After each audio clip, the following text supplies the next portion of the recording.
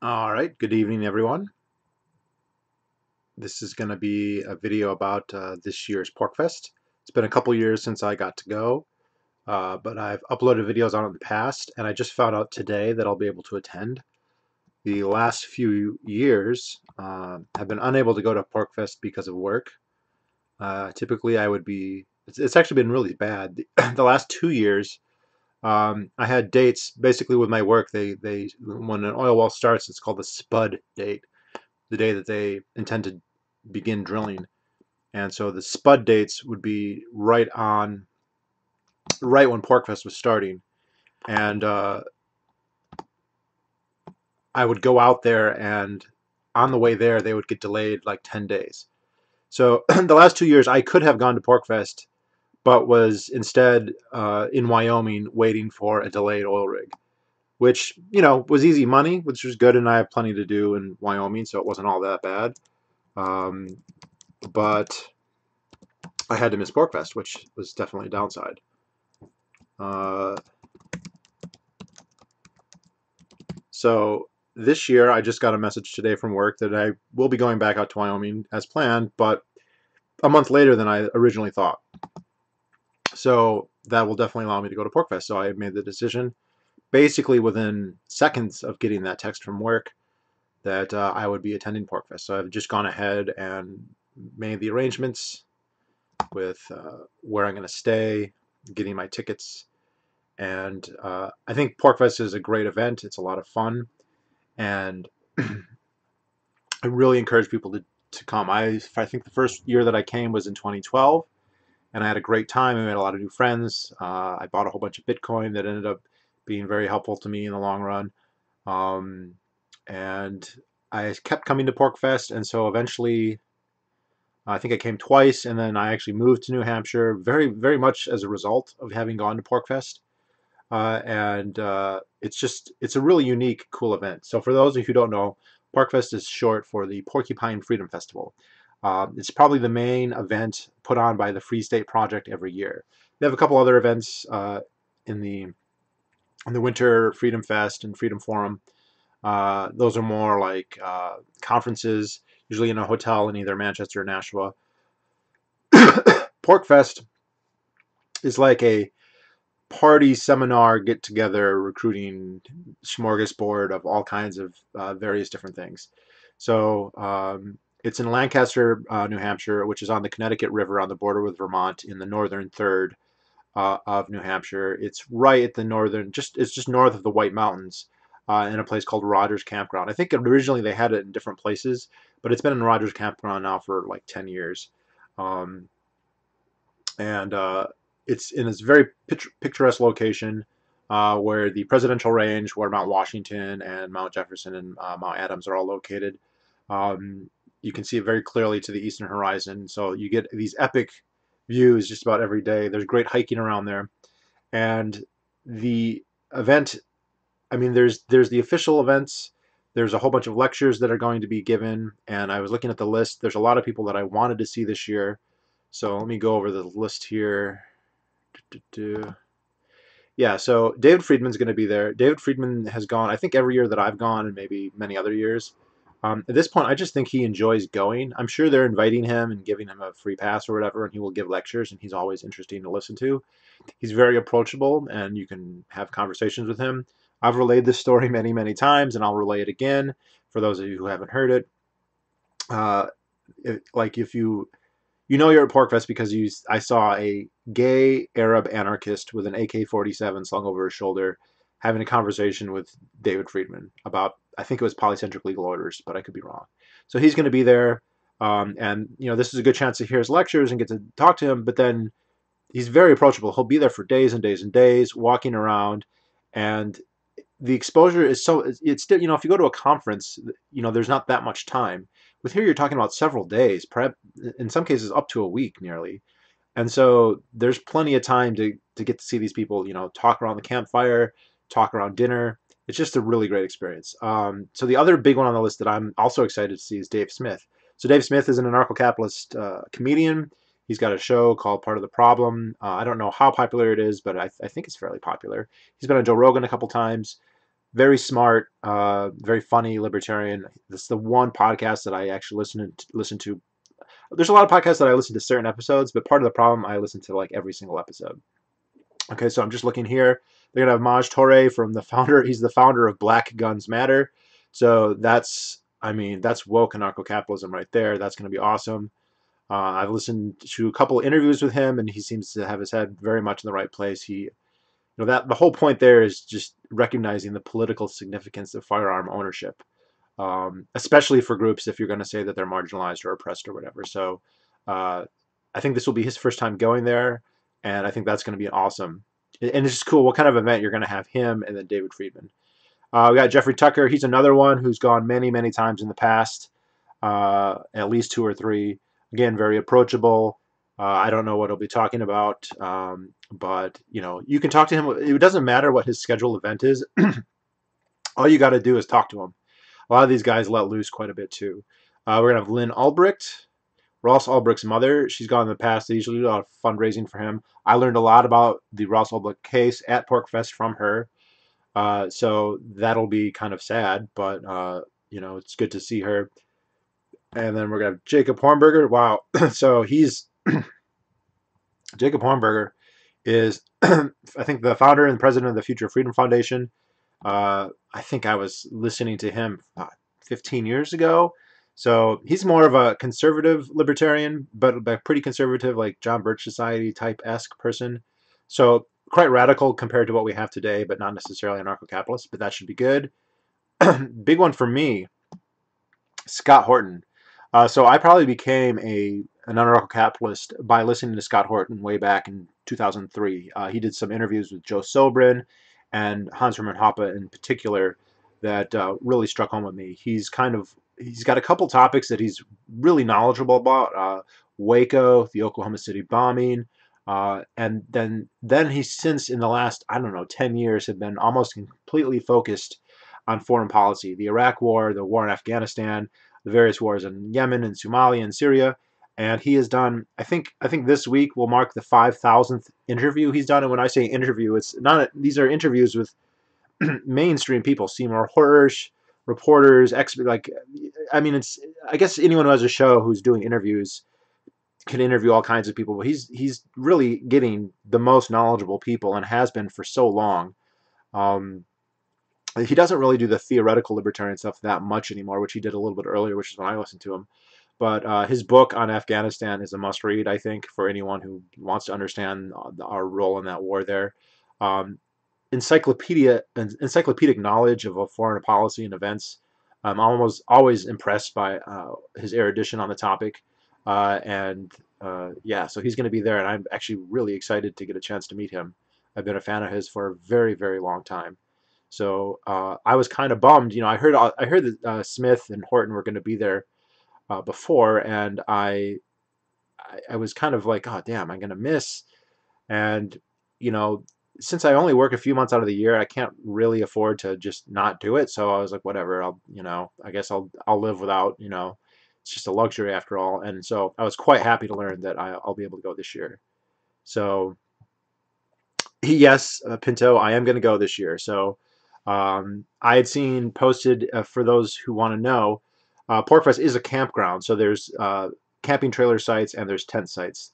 My guess is that they are all full by now, but it's not. It might be possible that you can look. Let me look on the dates here. Uh, bu- bu- bu- so see, Porcfest this year is from June 18th to the 23rd at Rogers Campground in Lancaster, New Hampshire. Um, I think that all the spots there are going to be full. However, and so I would, if you can, I could be wrong, and it also depends. They're more busy later in the week, like Friday and Saturday. That's kind of prime time. So sometimes it's possible to get spots earlier in the week, Monday, Tuesday, Wednesday, instead of Thursday, Friday, Saturday. But you can always call Rogers Campground and find out. My guess is that they're full. So the first year that I went, it was again a kind of spur of the moment. I realized literally a week before that I was going to have the opportunity to go, and so I went spur of the moment. And there was another YouTuber at the time, a Scottish libertarian by the name of Podrag, who I knew was going, and I contacted him and said, "Hey, I'd like to go." because he had gone in the past, and I was like, would you be willing to let me stay on your camping spot? And he said, sure, of course. So I brought a tent, but I ended up just sleeping in the back of my pickup truck for that week. Um, Now, the next year, I knew in advance that I was going to go. I made a point of deciding to go, and I got in early enough. I think typically this, if you want to get a good spot or you want to make sure you have a spot, you kind of have to reserve the camping sites like in January. And so like in January of the next year, 2013, I reserved a spot in a tent, and then I actually had a subscriber, KD, for some of you may know him. Although he doesn't make videos anymore, but at least to my knowledge. So KD and I commuted there. He lived in Wisconsin, I lived in Michigan. He took the ferry across the lake. I picked him up in Muskegon. We drove across country. We split the bill, and then we had a tent, and we split everything 50-50. And then the next year, I wasn't sure if I was going to get to go or not, but I learned enough to know that you don't have. Where's the trap? It's the Death Star's shields are up. Come on. So the one thing you learn though is if you can't find a site because Rogers is filled up, that's not the end of the world because pretty much everyone who goes there is a capitalist, and pretty much everyone who goes there, if you are, I mean, if you're willing to be friendly with people and whatever, you can probably get a spot for free. If you're willing to pay, you can definitely get a spot for get a spot not for free but for pay. So the last year that 2014 when I went, I had nothing planned. I hadn't found a spot in the beginning. I just went. I brought my tent, and the first day I was there, I walked around, started talking to people. I struck up a conversation with somebody, kind of befriended them a little bit, and then I was like, "Hey, I'm looking for a spot. I would be willing to, pay you for basically subleasing part of your land." And he was like, "Sure, fine, you can stay for free." So I stayed for free that year. And then the next year, I just didn't want to be in a tent. I wanted to be in a camp in a hotel. So I went ahead and just got a hotel, like 6 months before, and but I brought other friends, other subscribers. I've given people rides from Boston, for instance, and they'll go and just find somebody who will, just, hey, I got some money, can I have a spot? And they allow you to do it. So, and whether you want a hotel, whether you want a camping site, you can find somebody who will be willing to do it for money. So, um, are the traps gay? Yeah, I've got a potion that I give people in terms of gay. Hope to see you there. Big fan. Thanks. Well, I'm not going to know who you are, Pinto Benchez, so you're just going to have to come and say I'm Pinto Benchez. Um, I'm not like libertarian famous, but it is a little weird when, somebody just comes and says, "Hey, I think I know you." So yeah, just introduce yourself. That's fine. I've met lots of subscribers at these events, and that's always nice. And it's kind of like not all, but many of the libertarian personalities out there you're going to see are all the cyber identities, the people that online from whatever, whether it be Reddit or YouTube or Facebook. There's a chance to meet them. There's a whole bunch.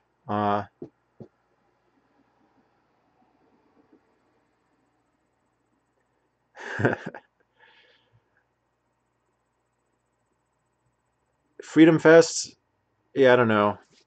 Porcfest is the thing, man. I mean, Porcfest is so much fun. It's crazy the spectrum of stuff that happens. So, for instance, it's actually quite family friendly, and I've heard David Friedman talk about this a lot. He's been doing libertarian events for close to 50 years now, and he says, when you go to a libertarian event, it's a sausage fest. Basically, it's all men. And Porkfest has a lot of families. It's got, like, I don't know, it's close to 50% women that are going to be there, and there's a lot of kids. There's a lot of kids events. And I mean, the last time I went, you have the surreal experience of seeing, like, God, he couldn't have been more than 14, 13, 14-year-old kids with AR-15s on their backs, walking around, playing games. You see a ton of open carry of handguns, of rifles, of swords, of knives, whatever. And I'm sure there's a lot of gun sales going on. Not that I witnessed that, but I'm sure that there were. Um, and so it's kid friendly. There's a lot of gay guys who go. So there's actually there's leather orgies that happen. There's a lot of drugs going on. There's free love, free sex, free drugs. But then there's also tasteful, like, white collar, conservative people there. It's a really strange environment. Any highlights that stand out for you from the last time you went? See, I got to keep all the memories straight in my mind. So I made a lot of friends, a lot of gay friends in particular, and this would be kind of like a conclave that we would all meet at. But you make new friends too. So I made some subscriber friends. So some of my subscribers who live nearby, we've become friends, hiking buddies. After going to Porcfest, um, just that's the main thing, the social connections. But you do learn things too. I learned about Bitcoin at Porcfest, and I made videos about it then. And it was so far ahead of the curve on that relative to 99.99% of the population. Um, so the discussions are very interesting. When you go to the lectures, they can be interesting, and some of them are quite heated and quite good. But then just the discussions that are happening on the sidelines. I remember meeting the Sauce, for instance, years ago. Matt Pritchard. That wasn't last year. That was several years ago. That was really fun. He was a fun guy to hang out with. There's usually a clique of New York anarcho-capitalists who come up, and this is kind of like their chance to escape Leviathan for a little while. But she's see them quite regularly. Someone like Michael Malice I met there again years ago. So I think that's the main thing. And then just around the fire, making new connections, having good conversations, staying up way too late, getting up way too early, seeing the Agora in action. There's all this stuff that's for sale. There's all kind of deals that can be made. It's kind of a testament, because there's a lot of differences, right? There are redneck Muslims, for instance. There are a whole bunch of these people who converted to Islam, but they're Caucasians and they're from the South and they wear suspenders and have beards and wear camo. And you have them, but then you have gay Arabs, you have gay crypto people, um, but you've got like, I don't know, crypto Amish people, you've got militia people, like gun rights people. It's just a really eclectic mix. Usually you get a whole bunch of like reporters go there from Vice. There's a Vice article. If you go and find the Vice article from 2015, you can find pictures of me on there. I'm not named in them, but they went to there used to be, lamentably no longer goes on, but there's an anarcho-capitalist from New York City named Buzz, and Buzz would put a big party called Buzz's Big Gay Dance Party. Lamentably, it hasn't happened in the last couple of years. But it's a big gay dance party where most of the people who go are not gay, but still.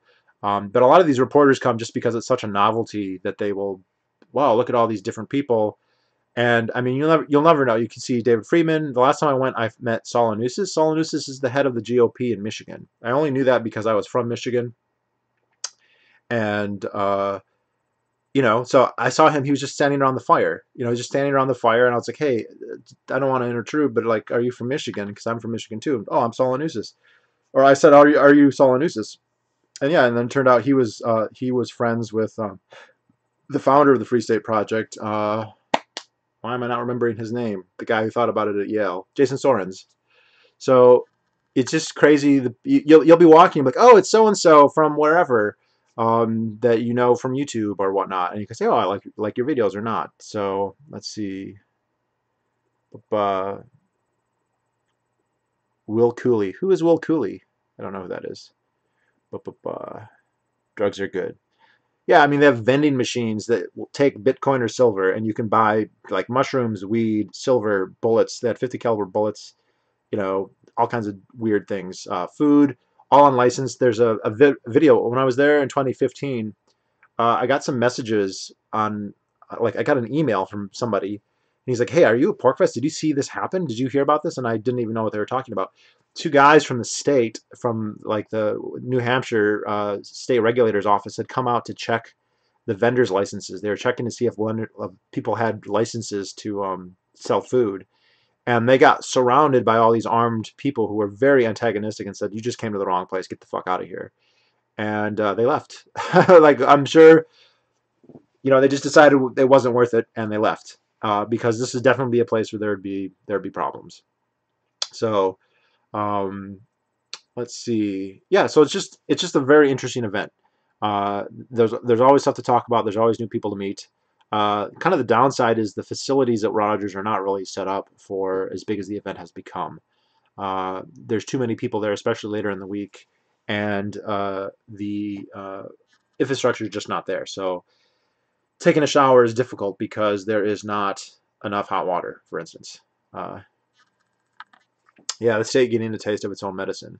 So I got to give credit to the owner. His name is Rogers Campground. He apparently took them aside and said, "I think you need to leave." And I don't know what kind of pressure they put on him, but yeah, they left right away. You can find a video of it too if you go online. There's a video of them getting surrounded and basically retreating very wisely. Um, it's just because I think I don't know how many have gone the last couple of years, but the years that I went, they were getting about 3,000 people, and I don't know, 50% of them were armed, and probably 50% of them were like ideological, philosophical anarchists on top of that. So, and you meet a lot of international people. Here's the other thing: people from England will come, people from Australia, people from Scandinavia, people from Israel, Brazilians, all kinds of different people from all over the world will congregate. So you get a chance to meet people like that. How many people are we talking about? I don't know about this year, and I don't know about the last 2 or 3 years.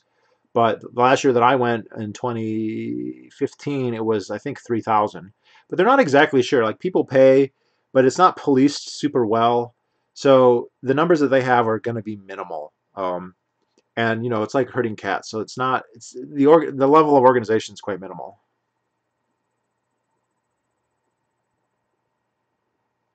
Zach Wilcox just joined the Free State Project, or Porcfest is in Lancaster, New Hampshire.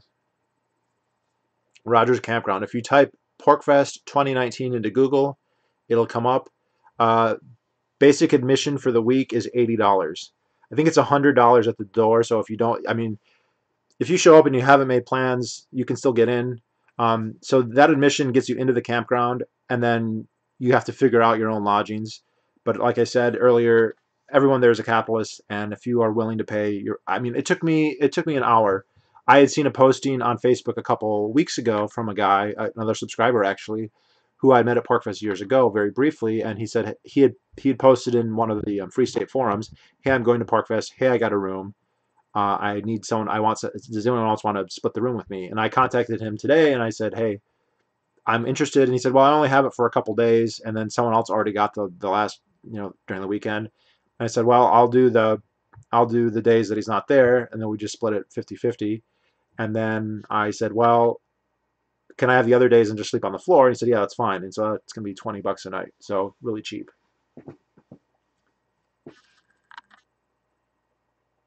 Thanks. I didn't want to leave the video to Google it.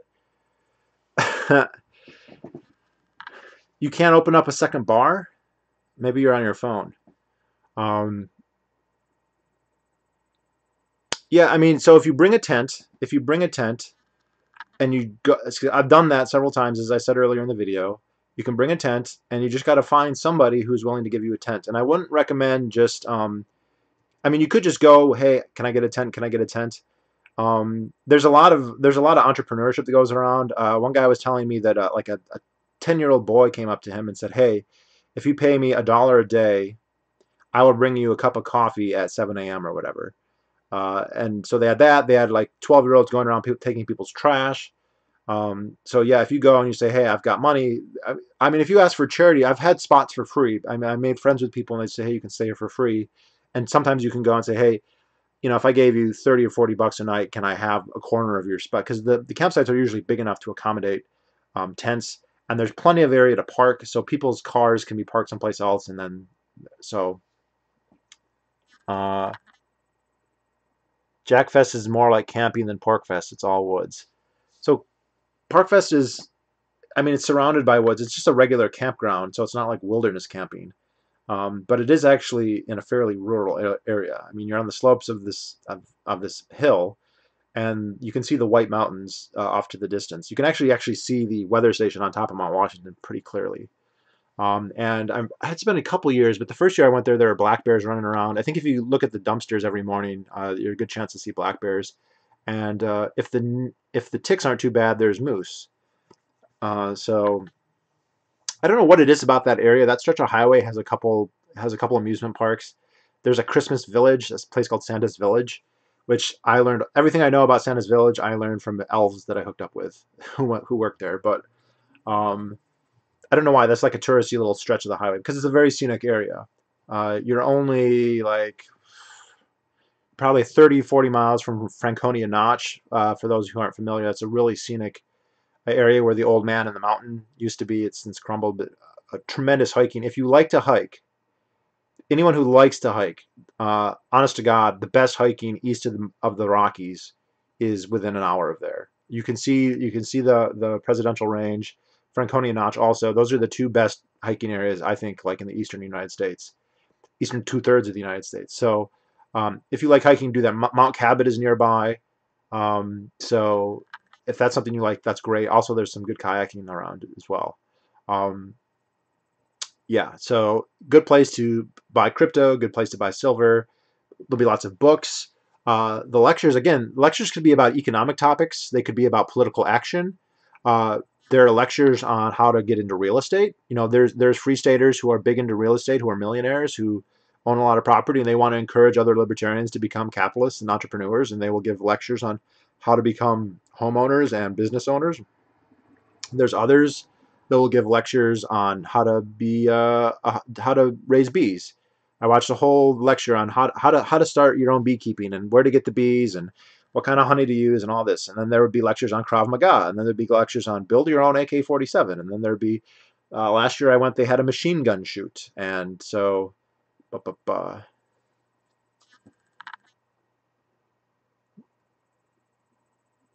Jackfest, there's nothing around for about 20 miles. Okay, that's more isolated than Porcfest then.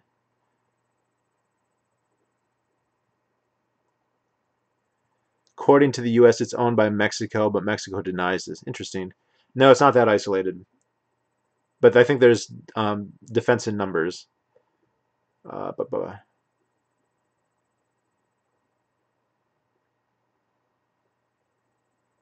what do you do in that area while not at the fest personally? Like, you are mentioning lectures and crypto stuff. Like, what do you enjoy? You mean, I'm not sure I understand the question. Like, what do you do in the area? Like, I live in New Hampshire. Now, I live in Manchester, which is about 2 hours south of where Porkfest is going to be. Um, but I like so that area is just I really love New Hampshire because of the hiking is one of the main reasons, and the hiking up there is just fantastic. Some of the best scenery that you can have, and just really fun hikes. If you don't get hypothermia, which has happened before.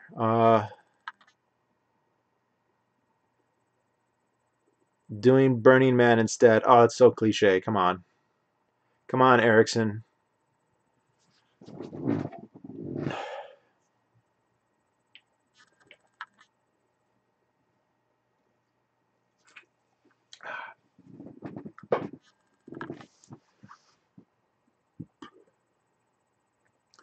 Oh, all this stuff to do at Porkfest? Well, other than hooking up, I mean, just the conversations. They have activities. Most of them I don't do. They usually have gun shooting. In the past, the Appleseed Foundation has been there. I don't know if they're going to be there again this year. They're basically people who spread marksmanship. They want to teach people to be good marksmen. Oh yeah, I mean, years ago, I met Boston Tea Party there. That was a huge treat. So Boston Tea Party, the go-to guy if you want to learn about firearms and you don't know anything, his book Boston's Gun Bible is just an amazing almanac on gun rights and becoming a gun owner and a shooter. But he also has great books on the Constitution, Hologram of Liberty, You and the Police. Like, great author, definitely a cool guy. I got to meet him there, I think, in 2013. It's just so crazy. You see him; he's wearing his handgun and he's playing frisbee. Status do Burning Man. Absolutely right, Jared. Why would you like? I don't see how you could. Porkfest is better in every way. I'm sorry. There's just no comparison. Hologram of Liberty is a great book. And I'll give him credit. He just quotes extensively from other sources. So the Anti-Federalists, especially the Federal Farmer, and then Lysander Spooner. That's what I first read about Lysander Spooner in detail because he quotes from the Constitution, No Authority, and No Treason a lot. And Moulin Labe is a fun novel, although he definitely has a Pollyanna problem with his antagonist there.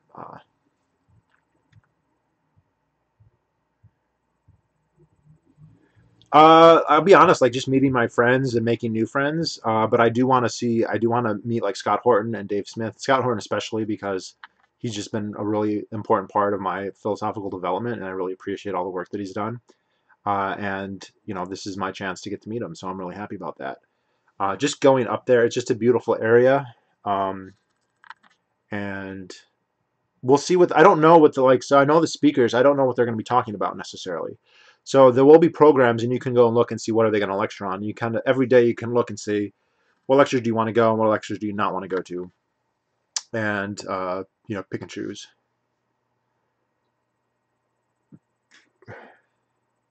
Any thoughts on Styx Hammer 666? My roommate watches him. Um, he seems okay. It's not really my style. He does shorter videos, and I'm not saying I don't agree with a lot of what he says, but I'd rather go into it much longer than that, which is probably why he has like 1,000 times more subscribers than I do, to be honest. Yeah, I would love. Yeah, Rothbard said I met Lou Rockwell's sister there one year. She was there. I'd like to see Tom Woods. Bob Murphy has gone many times in the past. I don't think he's going this time, but he might show up. Um, what did I say? How dare you? Yeah, Scott Horton and Dave Smith are amazing. I mean, I hesitate to call Scott Horton a podcaster, but he's a fantastic source on all kinds of information, and really principled guy, but he doesn't let it get in the way. So he interviews a lot of people who are not libertarians, and he doesn't like get into a debate with them about libertarianism. He lets them tell their piece and gets what information or expertise they have to offer. So he said Rothbard was a cartoon ANCAP. Who said that? Oh, what's the best and worst cartoon ANCAP? Apparently there is a cartoonist going. I didn't know who they was, so I didn't play his name. What does it say here?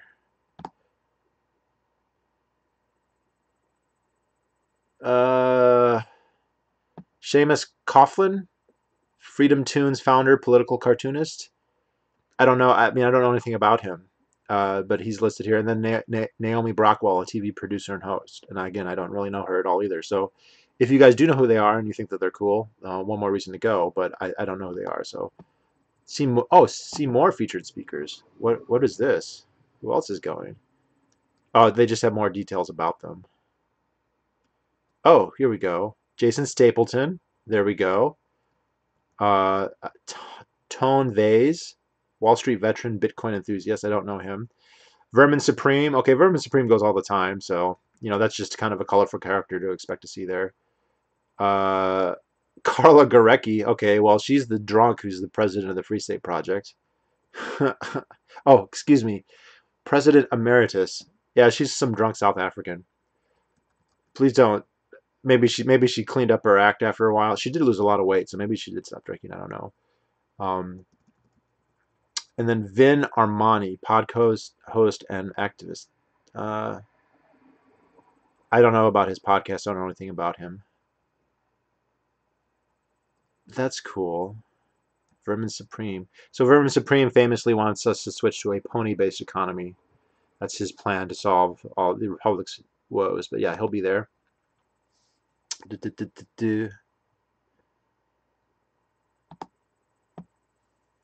Cartoon ANCAPs are people who have cartoon avatars and talk. Okay.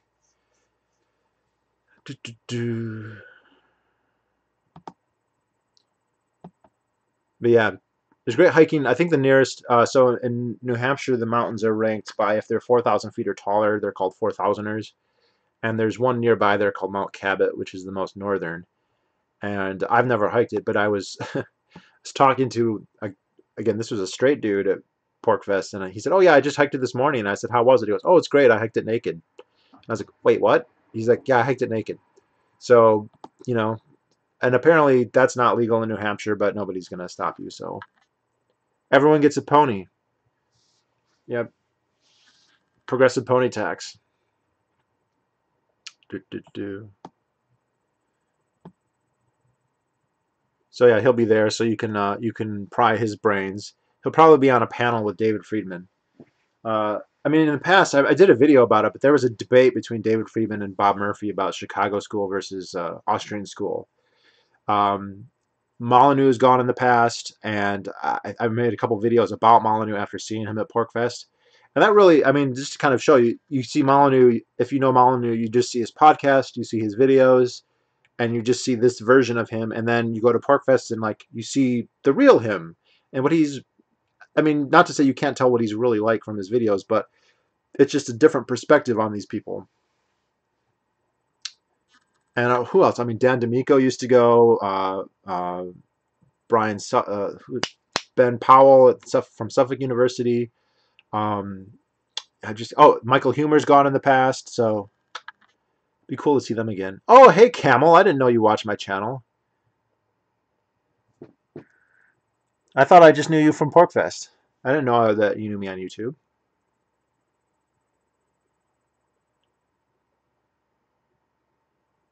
In an narco stand, there will be nudists walking down the street. Yes, selling heroin to children who will not be in school. They'll be working in coal mines for a penny a day.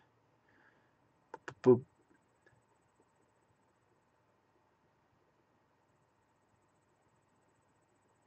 Saw you on my live subs. Yeah, so I guess I'll get to see you.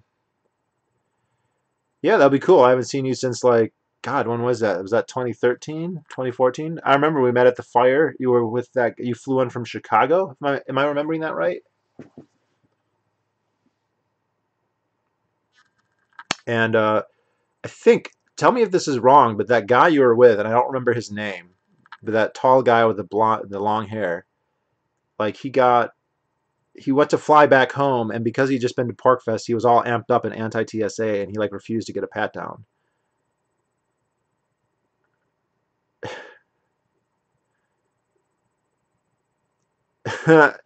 Because a bunch of libertarians want to confront him about DMCA's, so he never went back. Yeah, I don't think he would be welcome. I think he would find it very tricky to go there. And it was so bad because like I think he must have told that his supporters the year that I went, all of them were wearing these Free Domain T-shirts, these identical T-shirts, and there's no way they all just randomly decided to do that. So there must have been some instruction to do that, and they were the most insufferable wet blankets you could ever imagine. Like you would be having a conversation with somebody, and they would just interrupt and be like, "UPB, shut up! You don't know what you're talking about." Like everything was just that simple, and like they're just the most insufferable people ever. Except for their guru, who's even more. Dan lives in New Hampshire now. That's his name. So I couldn't remember, but I remember meeting him. I remember. Do you remember Camel? I got into a heated argument with some guy in a cowboy hat about protectionism because there was a pro-protectionist, and I just laid down the bashiat on that motherfucker. Boo, boo, boo. If you aren't allowed to overdose on heroin, are you truly free? No. No. Oh, well, you need to be doing it while you know, enact pedophilia against, children. It was both of us. Yeah, I remember. I remember. You're like married and have kids now, though, right? If Facebook is any indication.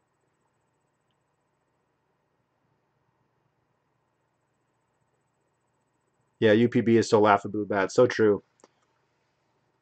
Yes, the first video I did on Molyneux was right after Porcfest.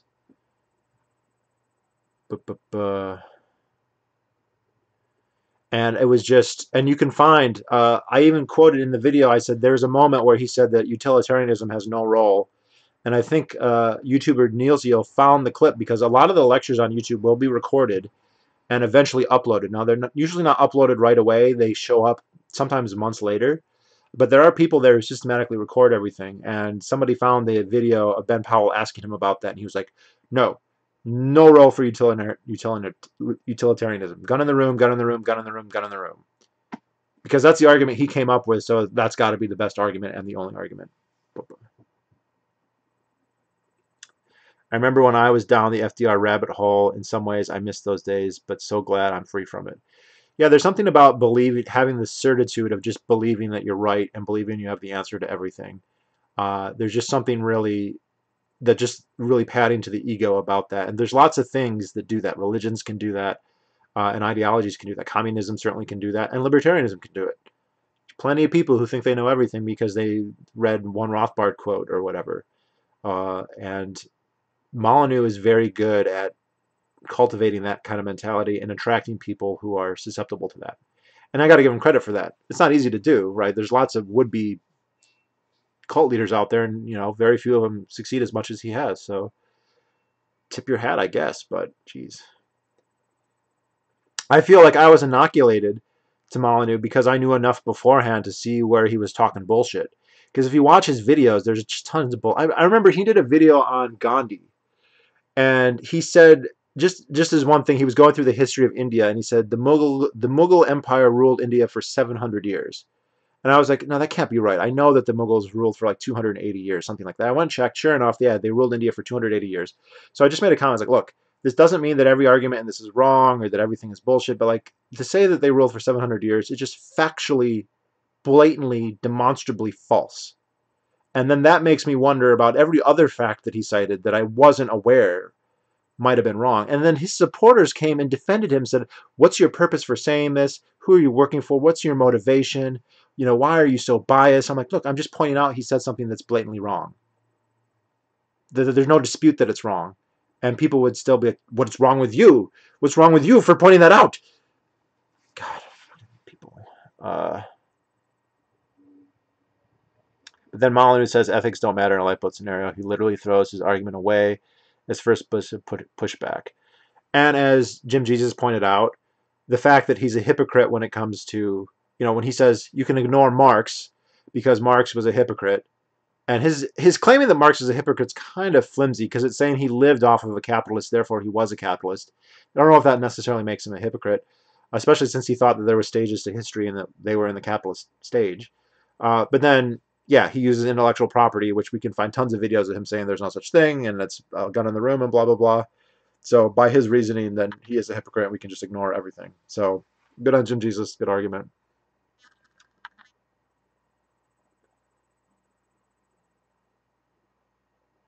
A couple of voluntarists I know here in Austin love him.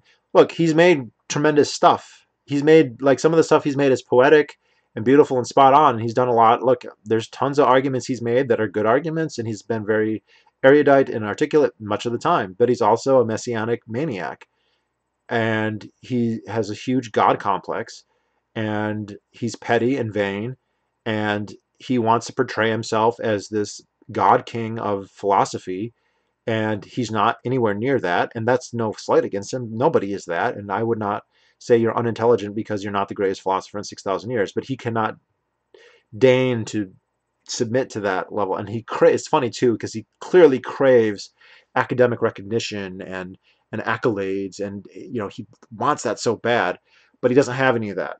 So he gets accolades from people who don't know anything, who don't know anything about philosophy. Who are like, you're the greatest philosopher ever, and they're like, name two other philosophers, and they're like, Rand and Aristotle. Yeah, good job.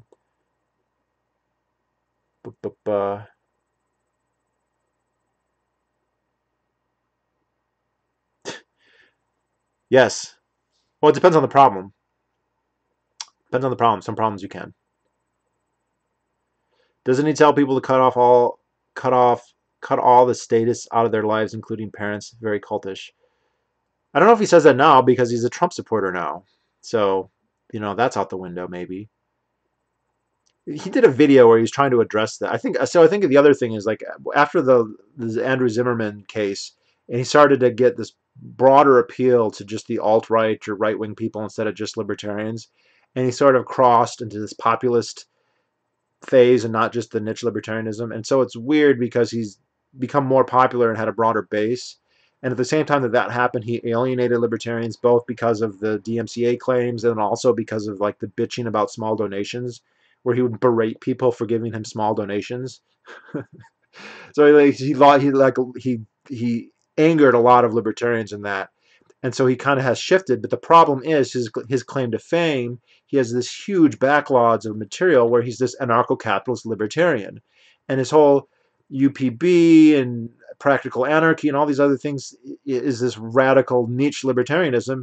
And now I think he's conflicted because there's just a bigger audience, and the thing is he craves spotlight and he craves having that audience. And so now if he wants to become an immigration warrior because that's a bigger pulpit, then he'll do it, even though it goes against. I mean, I remember my favorite Molyneux video he did.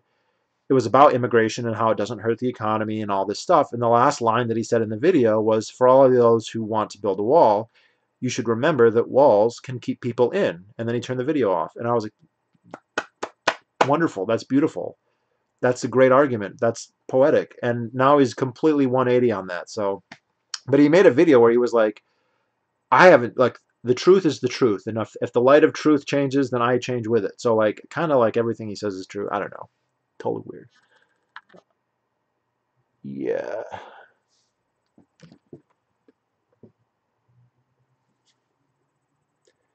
Just pondering, does he think of himself as an ANCAP Ubermensch? Yeah, Freedom and Liberated has done a good job of cataloging some of this stuff, but he had stuff published like in Lou Rockwell way back in like, I don't know, 2003, 2004, where he was saying, we need some kind of libertarian philosopher king that's renowned around the whole world, that everybody, not just libertarians, that everybody respects, and who can just be like, here's the answer to everything. Here's a coherent, what he would call, what would it be?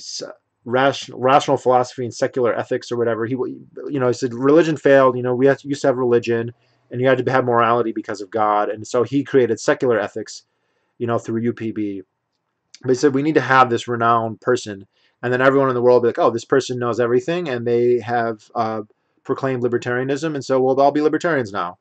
And like, that's just fanciful on so many levels, but also just the ego necessary, because he's clearly talking about himself, or at least hoping to be that himself. And I remember when he first came out with UPB and he did videos, he's like, I've done it, I've cracked the code, I've I've I've created this system of morality in the downfall of religion, and like, people just tore it to pieces. Ex omniverse, like other libertarians. There's this, just read the David Gordon review of it. It's scathing. It's like, oh, so awful, and he just ripped to pieces. And here it's like, oh, even the other libertarians like don't like it by and large. So it's kind of a total flop. And yet here he's thinking this is going to be his ticket to like libertarian mortality. Not libertarian, like he has said. True Sheebs had these up, like, I'm the greatest philosopher in 6,000 years. I'm the greatest speaker in 250 years. You're lucky if libertarianism would go back 2,500 years if it wasn't for me. Jesus Christ, man. Like, and the thing is, it's not, as Jared points out here, Molyneux is best at restating arguments other people have made. He does a good job at that, except for accepting to give them credit. Yeah, that's a good skill to have. Like, he's a very intelligent guy, and there is nothing wrong with doing that. And yet I think that he wants to be the creator of ideas. In his eye, there's a hierarchy, and the people who make ideas are higher than the people who repeat ideas, no matter how eloquently they do that. There's different types of intelligences. And that was another one of the things that I first noticed about him, because um, even before I saw him at Porcfest, he saw someone called in and was debating anarchy, and Molyneux says, "Well, I came up with this thing called DROs, dispute resolution organizations, and they will solve disputes when two people commit a crime or whatever. These DROs will figure it out." And I knew immediately, okay, Hans Hermann Hoppe talks about the exact same concept, except he calls them insurance companies. And he was talking about them like in the early 90s, in like the 1880s and 90s, in the private production of defense. So then I concluded, well, Molyneux either knows that, and he is, just taking those ideas and pawning them off as his own, in which case that's dishonest and petty, or he doesn't know that, and he's actually pretty ignorant about this philosophy that he claims to be the champion of. Either way, nuts to him. And I do think so. Like, this emphasis on the gun in the room argument, that's not the best argument, but that's an argument that he can attribute to himself. Now, I don't even think that's true, but he would I made up this argument. I made this, the against me. So any argument that he thinks that he came up with himself is the best argument, indeed the only argument. So there's nothing wrong with restating other people's ideas. Every once in a while, I think I have an original idea. I remember once I had I thought I had an original idea about how the marginal utility of defense and whatever, and then I read about it in one of Rothbard's books. And I was like, oh, fuck, I thought I had that idea, and it's gone. So, but doesn't mean I think I'm an idiot. No, it just means that, I didn't come up with a new idea. Oh, boo-hoo. He said if people wear Nikes after you explain how bad Kaepernick is cut them the hell out of your life. Okay, why is Kaepernick even what the fuck? That's just such culture warrior bullshit. Vegan on anti-black bullshit. Okay. I'm willing to cut him some slack. He did have brain cancer. Ha! Funny. Just assumed his shift to authoritarianism stemmed from that. Hey, maybe. Or dealing with the Canadian healthcare system. On a scale of 1 to 10, how good was my live stream about Molyneux's response to Gordon, and why was it a 10? And why was it a 10? Who said it was a 10? I don't think I saw it, Jim, to be honest. Or is that the one where you talked about disproving UPB? I see why he likes Trump. Trump has all the best words, and he has the best ideas. Sure, who can argue with that? But he calls them what? DRO, dispute resolution organizations, but they're just insurance companies. Oh, sorry, Jared. Yeah, I'm not. I can only read so fast. Isn't private arbitration already a thing? Yes, it is, because public arbitration is so goddamn ineffective and so costly and slow. And also, there are just sometimes there's jurisdictions that aren't covered. There's a lot of international things that are not covered by international law, and so you have to have private arbitration. So it's already a thing. It's one of those things where people like the main argument against anarcho-capitalism will be to say like that's just impossible without the state, and then that's empirically false because we have it happening without the state or where states aren't operating. So then the actual argument would be which one is better. You know, they both can do it, so which one is more optimal? And that's a much more tricky debate because you have to start doing a cost-benefit analysis of states versus anarchies, and that's very tricky. So people rely on the much simpler but much more demonstrably false argument that only states can do it and non-states simply can't, and that's just not right for just about everything. But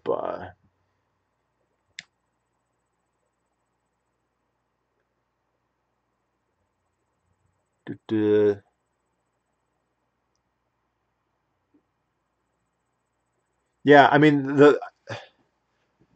I think people have known this just for a long time that for the vast majority of potential conflicts, these would be anticipated and people would just include them in contracts. Hey, if there's a dispute, if you have a dispute with your landlord, that's something that could be predicted, and you would just put it in there. Hey, third party arbitration, whatever.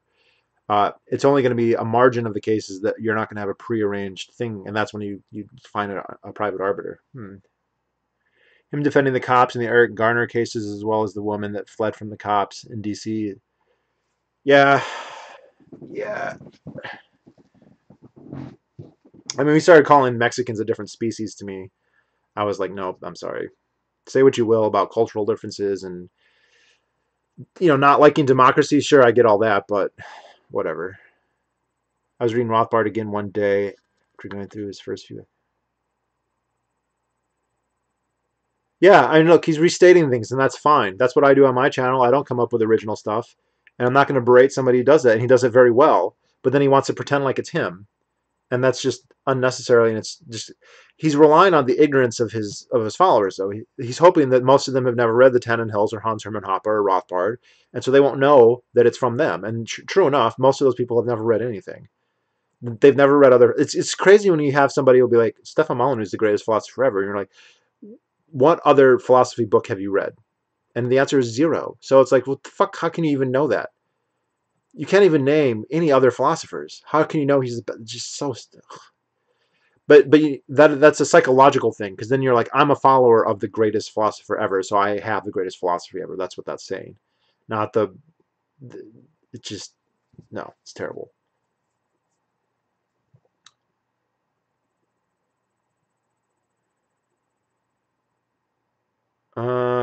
Companies will actually enter private arbitration with governments. Pretty crazy to think about that.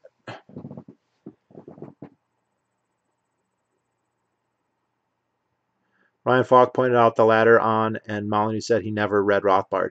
So I don't know. So like he says that like it's like that makes him smarter somehow. I never read Rothbard. I'm an ignoramus. That's just. I mean, I get it if you're just a normal person and you're not about spreading ideas. You don't have a YouTube channel with thousands of people. Then I don't. You don't have an obligation to be well read. But if your whole thing is that you're the fucking genius of the world, and whatever, and you have not read fucking Amy Murray Rothbard, then you don't know. Then retire from existence. Jesus Christ. Couldn't you learn something from him, even if he's wrong? Like Rothbard's wrong about plenty of stuff. I don't agree with Rothbard when it comes to abortion or copyright or lots of other things, right? But that doesn't mean you shouldn't read him or know. Like how can you? It's like you want to be. It's just like he wants to be this expert on philosophy who doesn't read any philosophy. He's so brilliant that he can just intuit everything.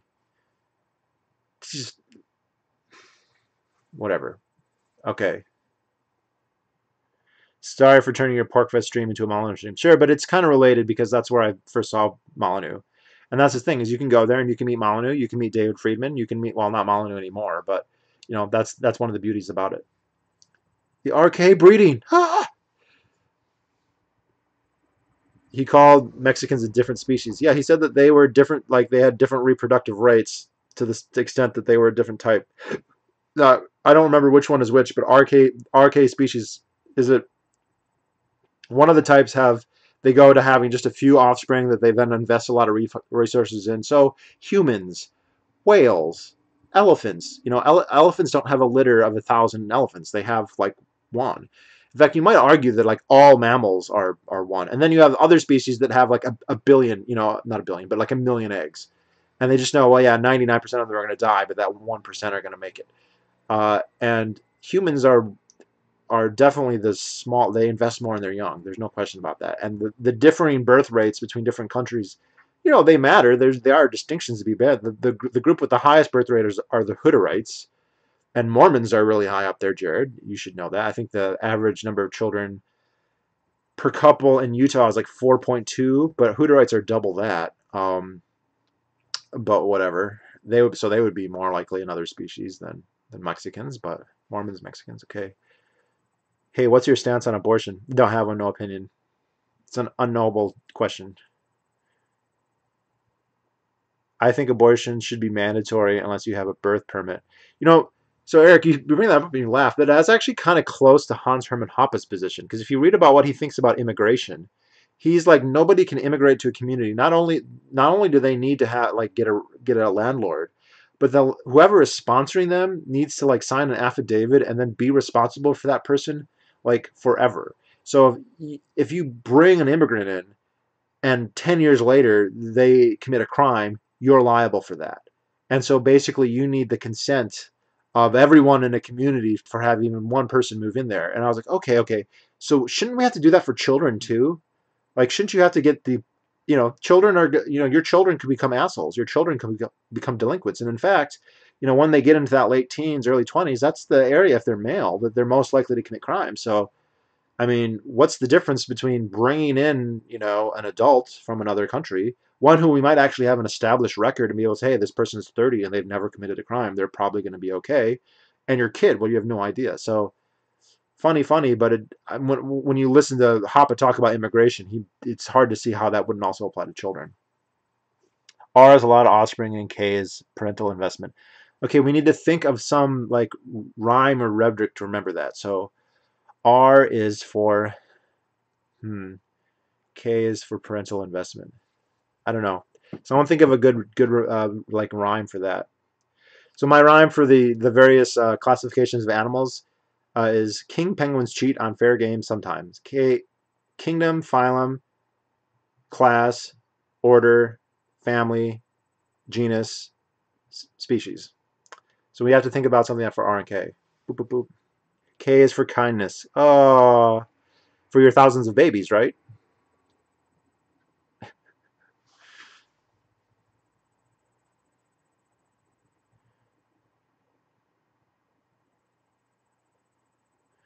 Lynn confirmed for future Harvey Two-Face dead. What? Is someone going to burn her face with acid?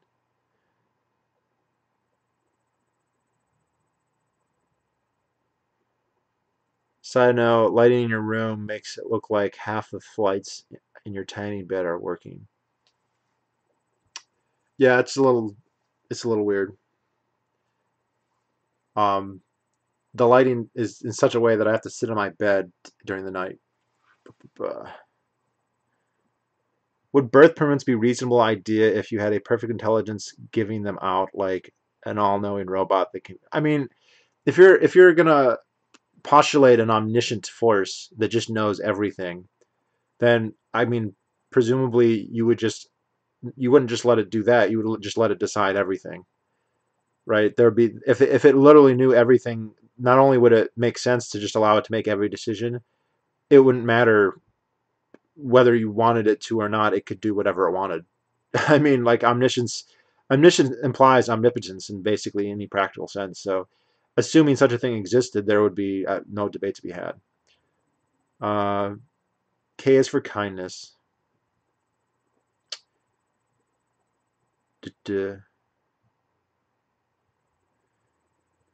Birth permits mean eugenics.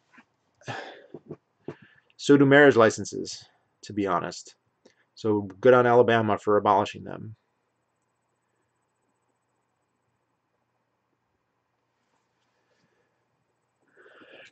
I actually saw the New Hampshire State Police were doing sobriety checks on the highway by Porcfest last week. So we're wondering if that's some kind of presage for things to come.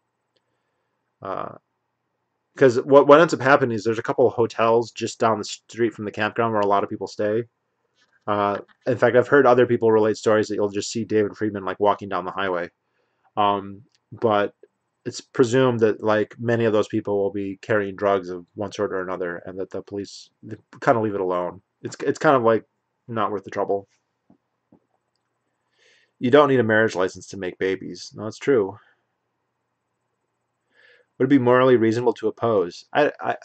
See again. That's such a weird situation. If you have omniscience, it's just kind of questionable why you if like what role morality has in that situation. But I also think it's like I don't know if I would have any way of verifying that something even was omniscient. So like this would be something that like it seems like it's not logically possible. It could be omniscient, but we wouldn't know.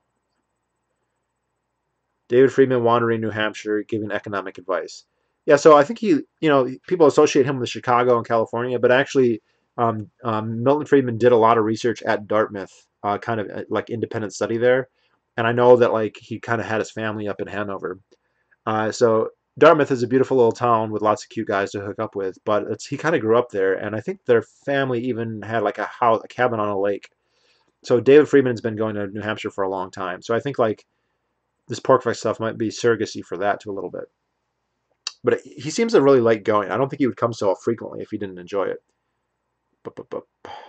Wandering down the side of the road, yep. Farting. I've heard stories of people talking to him and he just farts really loud. If that's your thing. Like Kane from Kung Fu, only not as cool.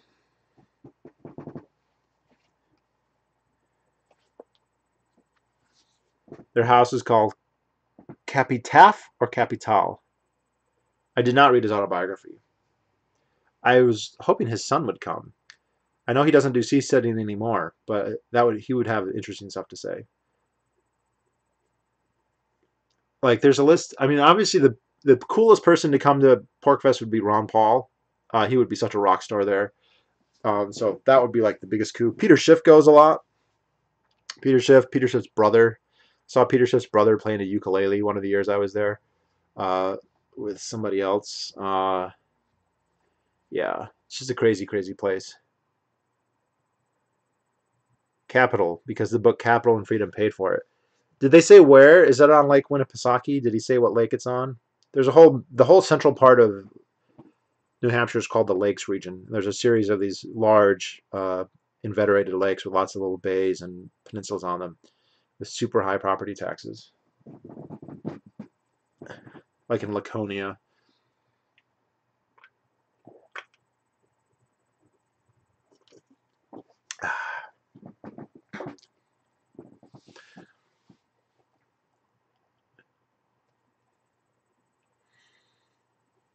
I don't know if he goes there when he comes back, but it seems like he goes to Porcfest like every year.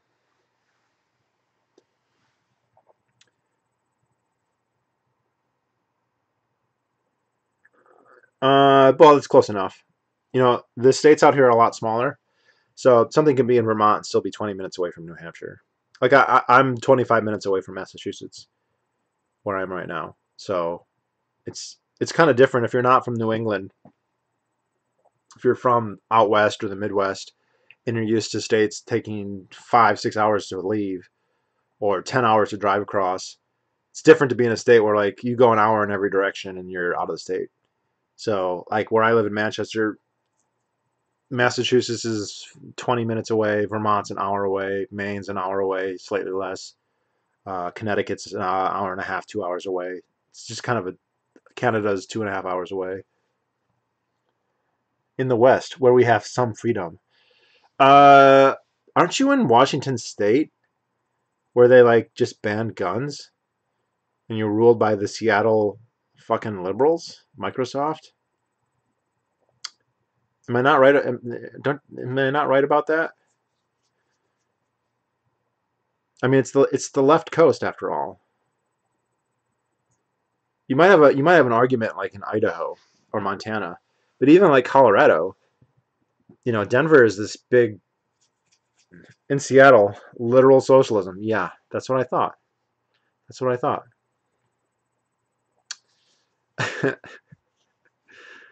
You should escape.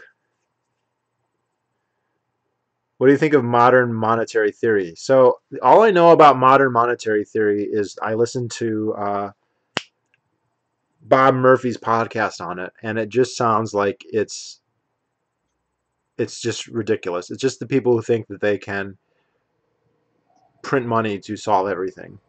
So Denver is super liberal. Denver is like the New World Order capital, of the world. There's a lot of creepy stuff too if you go to the airport. I think Patry is somewhat. Oh, hey, Christopher. Good to see you on. I think Patry is somewhat back in C. Settingstein. He's been doing some podcasts recently. It'd be great to see him at Porcfest. I think it would be great to see him at Porcfest also.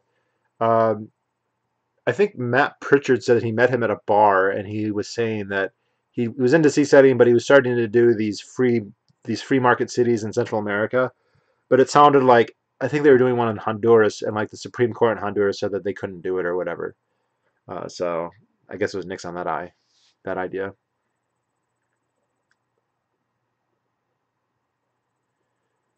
So visitors at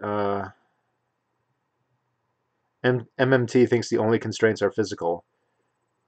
Ooh, yeah, the only constraints are physical and then like the calculation problem because then you have these physical limits on the capacity of the society, and then the state is just if they can print as much money as they want, then they command an ever growing share of the resources, and then there's always mismanagement, right? A corporation mismanages stuff, but there's a limit because they can go out of business. If it's the government, they can't go out of business, and so the amount of mismanagement is like potentially enough to cause mass starvation.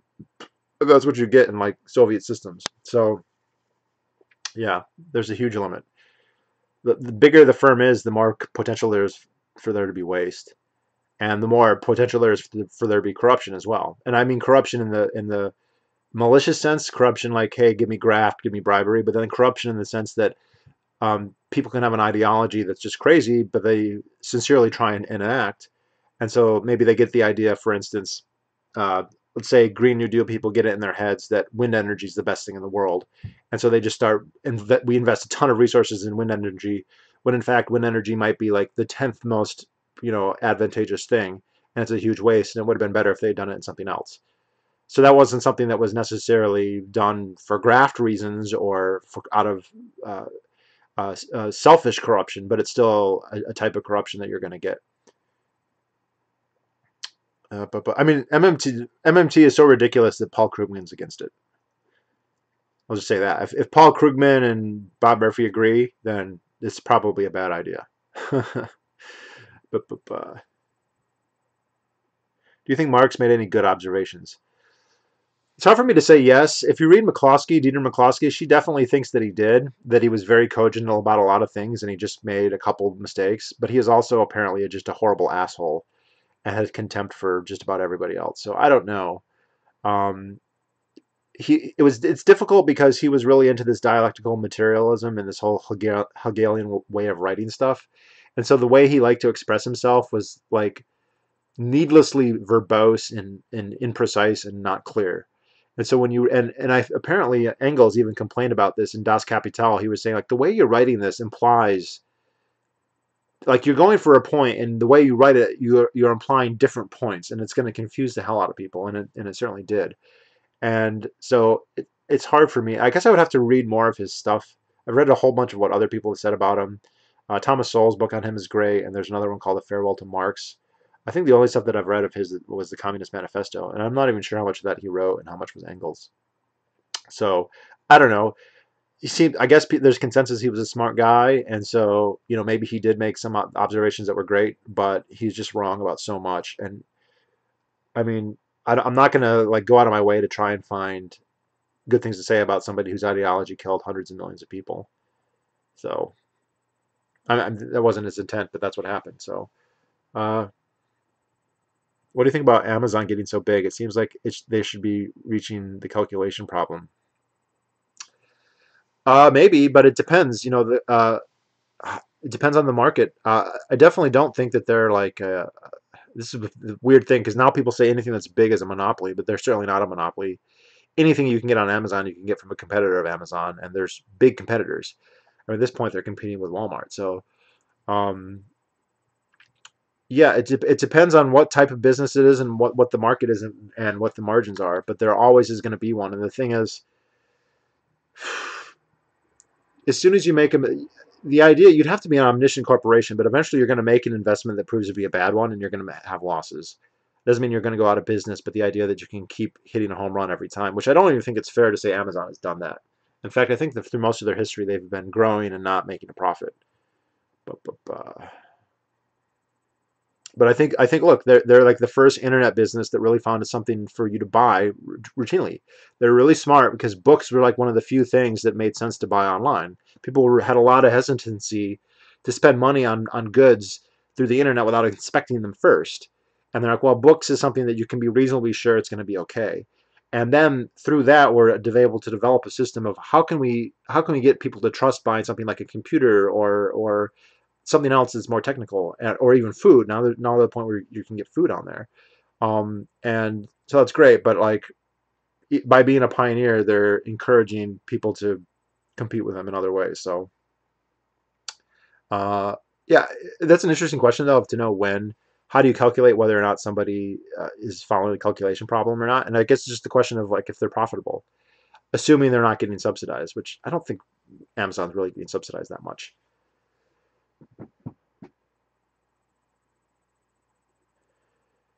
Thanks, Eric. Have a good night. You should definitely skip. You should definitely go to Porcfest and not Burning Man. But that's my 2 cents. Boop, boop, boop.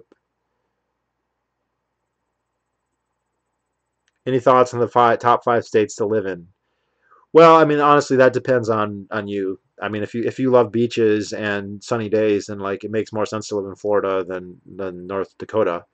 But the ones I like the most, certainly New Hampshire, Wyoming, South Dakota, Utah, Montana. That's three, four, five. Yeah, that's five. Indiana would be up there. Alaska, maybe. Uh, Southern states. I really hate Texas, but Texas isn't that bad. Uh, Alabama, maybe now, because you don't need a marriage license. So good on them. Let's see. Maine's not bad, especially if you like lighthouses and kelp. Uh, does anyone from the NRA or the GOA attend Porcfest? Well, I'm sure members of those organizations go. Um, they might have booths even. Most of the libertarian think tanks will be there. Cato and Mises and Reason will usually go. Uh, but I don't think the NRA would go. The NRA is a little bit too mainstream. GOA might, but this year, as I talked about, the founder of Black Guns Matter is going to be there, Maj Toure. So he is going to be there. In the past, the Appleseed Foundation has been there. So like the whole gun rights thing, it's a huge open carry event. It's probably It's probably the biggest like open carry event that happens every year. It's not explicitly billed that way, but there's just a lot of open carrying that goes on. So, like I said, I've seen like 13. He was 14. I asked him because there was this kid running around with an AR-15, and I asked him how old he was, and he was 14. And it was funny because he had a buddy with him, and I was like, "Oh, are you like brothers?" He goes, "No, this is my friend." And I was like, "Oh, do your parents know that you went to like this anarchist like conclave that everyone was carrying guns?" He goes, "No, they don't know. They just think we're going camping." So I thought that was pretty cool. There's a good chance GOA, but probably not the NRA. But that's probably fine. The NRA is pretty moderate, to be frank.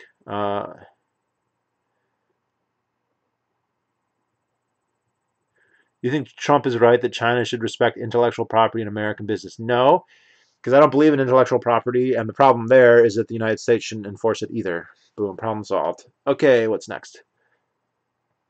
Have you read Integral Theory, developed by Ken Wilber? No, I haven't. Yeah, so I can't answer that question because I'm not familiar with it. And when I say not familiar, I don't think I've ever heard of it. Isn't the NRA too tied into government facilitated weapons industry to go to something like Porcfest? I don't know. I don't know. Like the NRA is.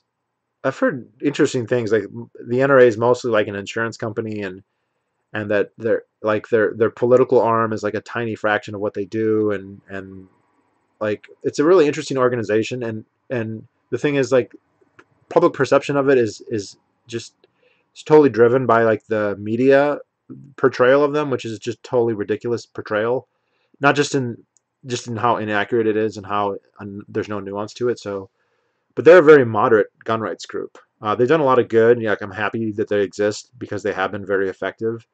But they compromise on a lot of things. They're too pro police.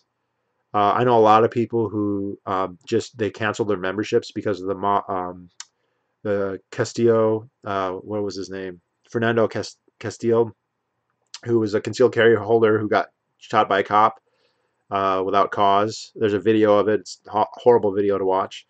And they didn't say anything about it. But then they got a huge upskirt after the fucking Fab Four of Stoneman Douglas High School and their um, ridiculous town hall. I think they got like 50 million in donations like the next day or some ridiculous amount like that. Somehow they got my number and they started calling me, which I've never given them any money. I was a member of GOA in college, and if I was going to join an organization, it would definitely be Gun Owners of America. Gun Owners of America is a vastly better organization. Or even JPFO would be a good organization, Second Amendment Foundation. Pretty much all the gun rights groups are way more radical than the NRA, except for the NRA. The NRA is the most moderate of all the gun rights organizations, essentially. Ba, ba, ba, ba, ba. Please, yeah. Ba, ba, ba. Do you support Andrew Yang and his idea of universal basic income, $1,000 per? No. So I like Andrew Yang. I think in the sense that I think he, has ideas and he's about ideas and he wants to spread ideas and he's willing to have honest discussions. And I like that he's kind of anti-circumcision, although he backed off on that like immediately. But I think the whole UBI is wrong. I'm not persuaded by that. I think it's economic ignorance. And I know that there are arguments with AI that it's going to be different than previous incarnations of technological development, but it just doesn't sound that way to me. And I think I mean, if it's true, if it's as bad as they think it is, then that $1,000 a month isn't going to do shit. So, pretty sure the NRA isn't involved with military weapons companies. Yeah, they're not. The NRA is not a gun dealership. Uh, like if you listen to like the Brady campaign, they kind of have this conspiracy theory where they make it sound like the way it works is the NRA lobbies for pro gun laws. The pro gun laws make the gun companies rich somehow, and then the gun companies give money to the NRA, and so there's this corporate circle. And the thing they're leaving out, and they leave it out in at least in all three steps, is in all three steps the reason that stuff happens is because there's tens of millions of gun owners who take their gun rights seriously. And those tens of millions of gun owners vote and tell politicians, hey, we don't like you restricting guns. They give the gun companies money because they buy their products, right? Gun stores do good business most of the time. People are willing to go and shell out thousands of dollars, hundreds of dollars, sometimes tens of thousands of dollars to gun companies because they value their products. And they are willing to join organizations like the NRA. They're willing to give money to organizations like the NRA. They're willing to go onto mailing lists. They're willing to send out letters. They're willing to call people. Now, the Brady campaign doesn't like that because then it makes the NRA look like it's a popular grassroots organization representing millions of people, which it is.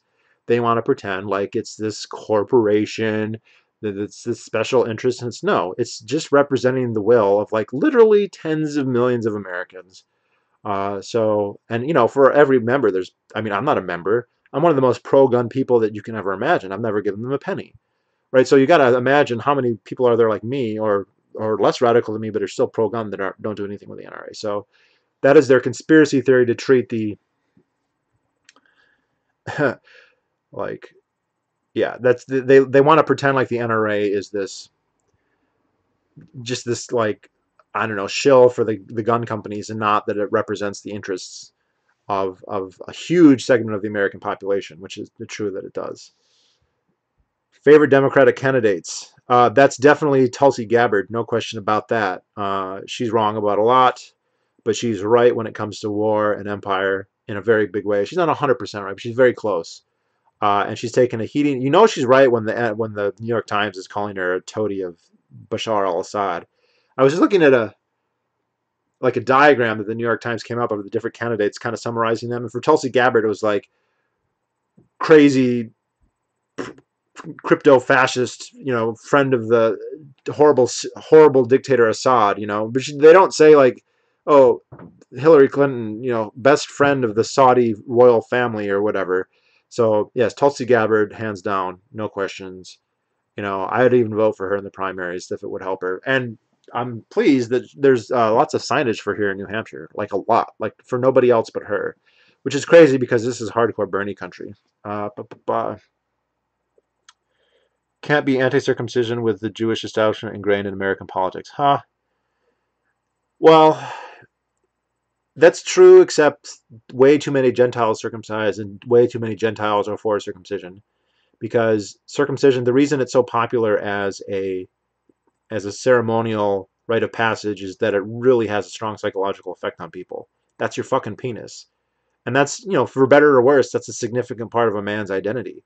And so when you do it to somebody, it's just like any other kind of abuse that you enact on a child. They're going to want to continue that circle of abuse. There's a good chance anyway. So there's a ton of Gentiles. Most of the pro-circumcision people in the United States are Gentiles. They're not Jews. And the doctors who pushed circumcision initially were Gentiles. They were not Jews. The people who wrote books, I mean, there were Jewish doctors who favored it, but there were people who wrote books who were clearly not Jewish, who were saying this is a good idea, and they popularized it. And the military popularized it, and the military wasn't run by fucking Jews. So, yes, there's that, but there's this parallel Gentile medicalized thing that has now become a cultural thing. And so people love to just point at the Jews and say it's the Jews, the Jews, the Jews. And their role in this it was important at the beginning in the sense that that's where they drew their inspiration. And this type of circumcisions that Americans do is directly inspired by the type that the Jews did, because the medical reasons that they used, be able to fully retract, to prevent phimosis, that could be done. It's vastly overprescribed, and that's not really a problem in the sense that they make it sound. But you could do that with a much more limited type of circumcision that only removes the apocryph. What's it called? I should know this. The tiny bit of overhang that would then allow fully retraction, but still keep the glands covered. But no, they do the full on full Jewish ceremony type. But I think people overplay the role of the Jews in all of this. It is not. It is totally a Gentile custom at this point.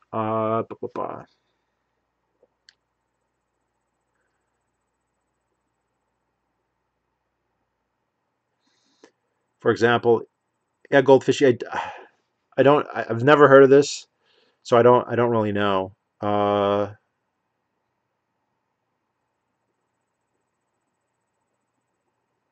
Yeah, I wish I could tell you more, but I've honestly, you're the first person who's brought it up to me, so I've never really heard of it. Um, so I'll look it up and see what I think, but it's not something that I've encountered.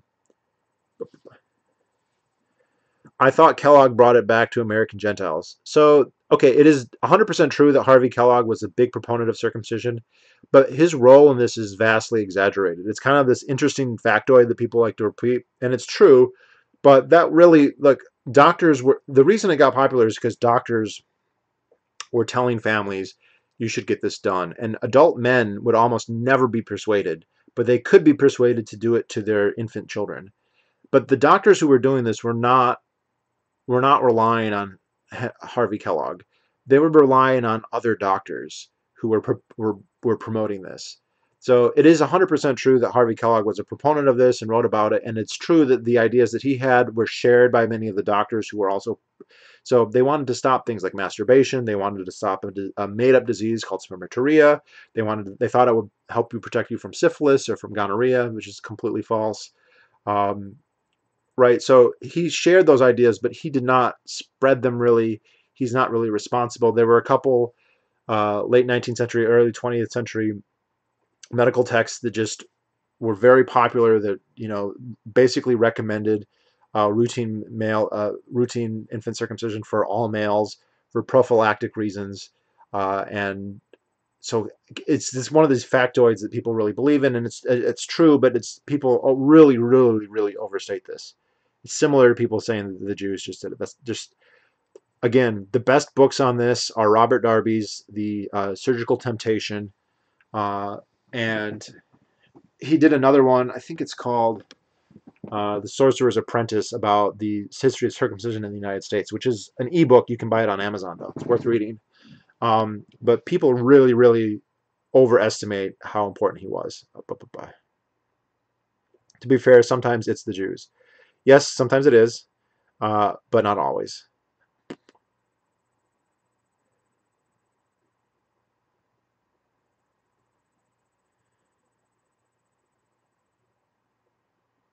Good night, Goldfish. Thank you for watching. It's always good to hear that somebody's been watching for a long time. So I'm sorry I didn't have an answer to your question, but I will try and look that up and just see if I have any thoughts. But have a good night. Duh, duh, duh.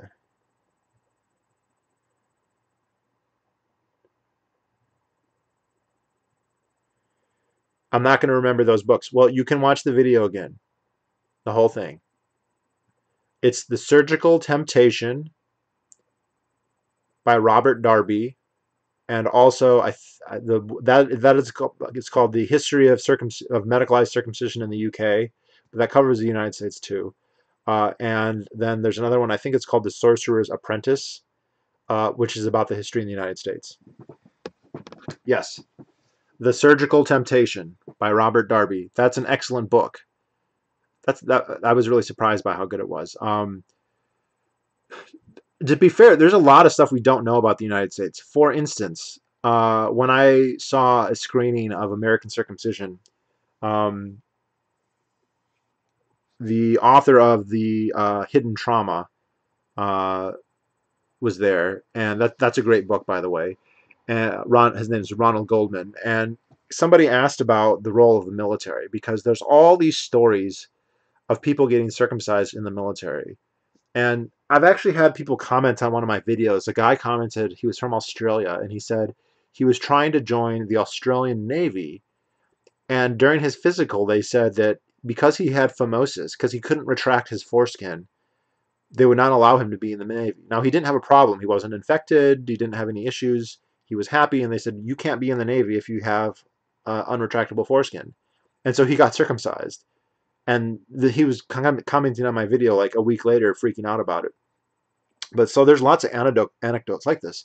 So somebody asked Ron Goldman this question: what was the role of the military? And he says, we have found no documentation that the military ever forced circumcision on anybody. And a hand went up right away, and the guy's like, I was in the Navy. I was told on my ship there will be no foreskin on this ship. That if you were not circumcised, you had to get circumcised. And there's a lot of stories like this. And there's a lot of stories that during World War I or World War II, it seems likely because the military, the common medical established medical idea at the time was that circumcision would protect you from certain venereal diseases, as they called them at the time. And if they believed that, then it would make sense for them to say, "Hey, we don't want to have these." I mean, it was a big problem, right? The military didn't.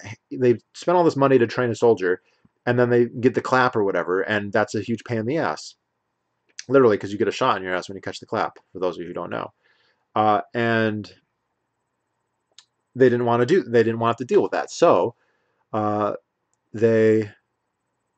It seems logical that they'd say, "Look, you're all just getting cut. It's better anyway." Blah blah blah.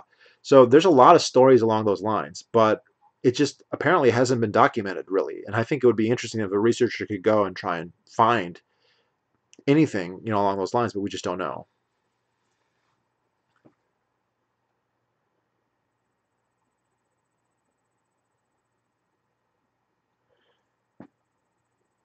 Just thinking about circumcision causes me a really unique anxiety.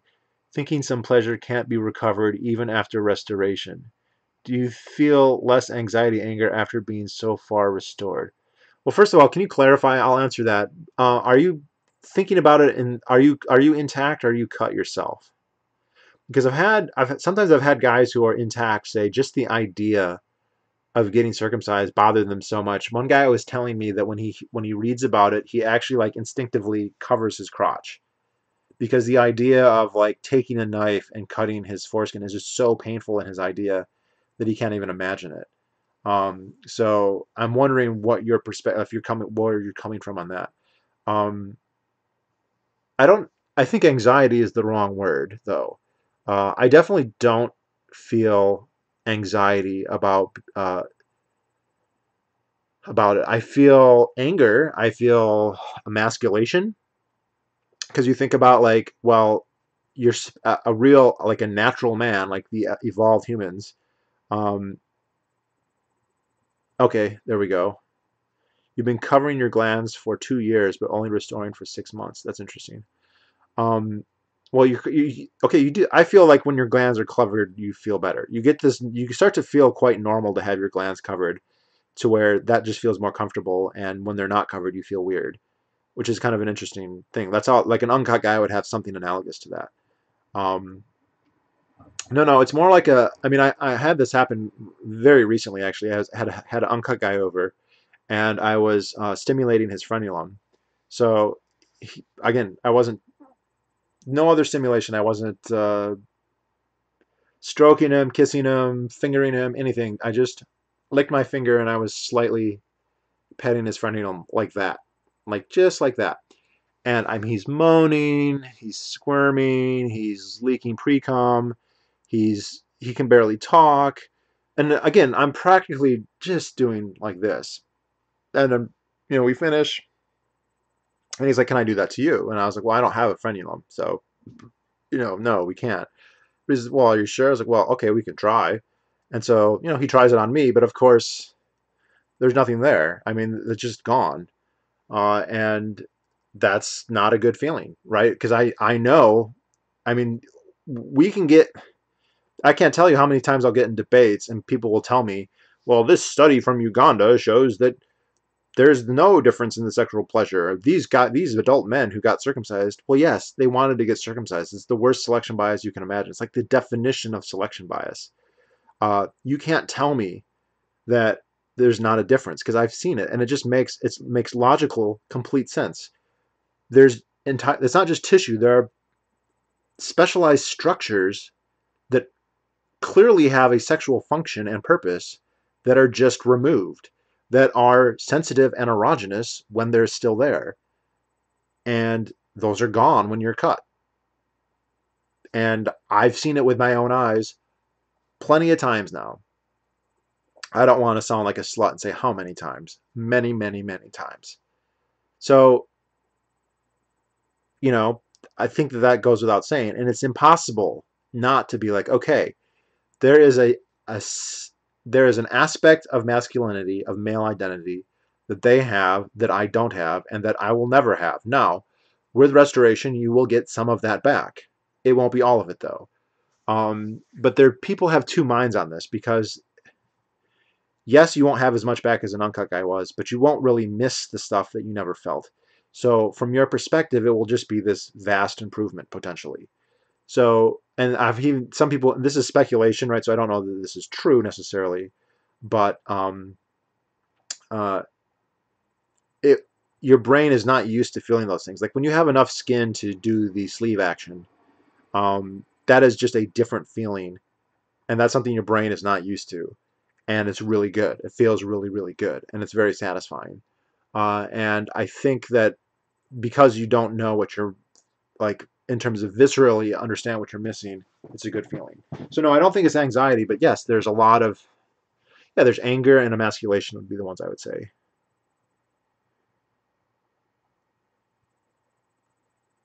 Covering my glands was such a difference.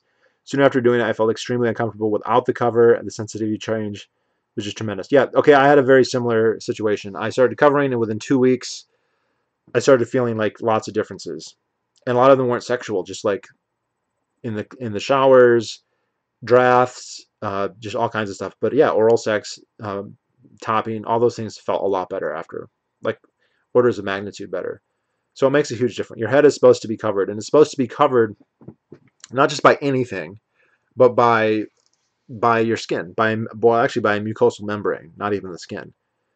It should be covered like the inside of your foreskin is like the inside of your lips. In fact, the foreskin is very similar to the lips. It's one of the similar where you have this transition from external dermis to a mucosal membrane, right? It's this transition zone. It's also very sensitive like your lips.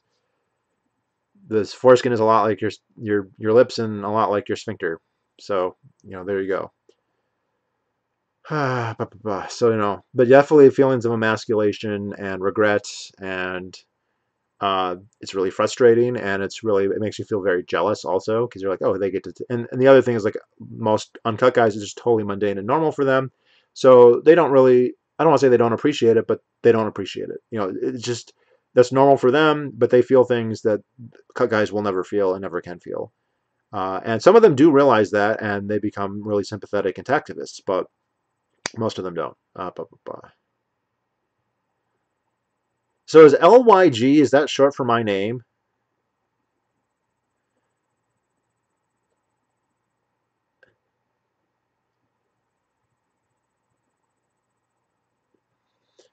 Yeah, covering your glands, and like for those people who don't want to do restoration, I would recommend just doing gland coverage. Go to get a manhood or get an artificial foreskin and just do that, or try O-rings or whatever.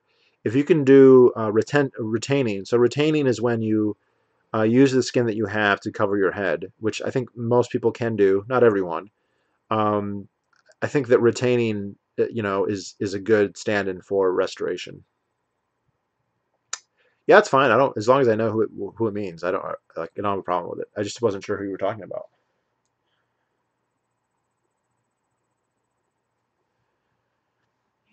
It makes sense because it's a long name to type, so I don't mind.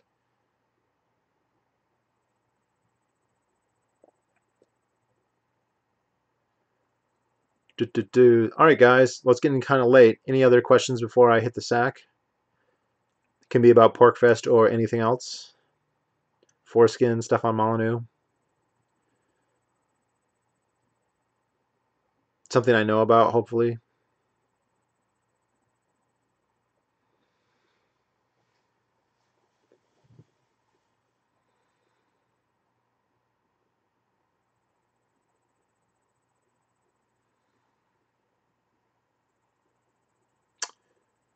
Are you moral intuitionists? I'd say I was heavily influenced by Humer's book on that, but I wouldn't go so far to say that I am.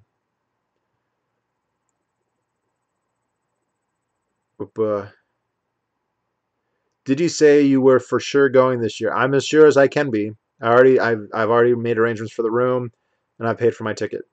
And it doesn't sound like there's anything in the way of me going, so that's what's going to happen. And I recommend for any of you to consider going. It might be a little late this year, but where there's a will, there's a way, and it's definitely worth doing. And if not this year, some other time. And if you go, say hi. just I'm not going to know who you are based on your name. So you're going to have to like, introduce yourself in a way that's intelligible. So, all right. Well, that's going to be it. I'm going to say good night and, well, good night.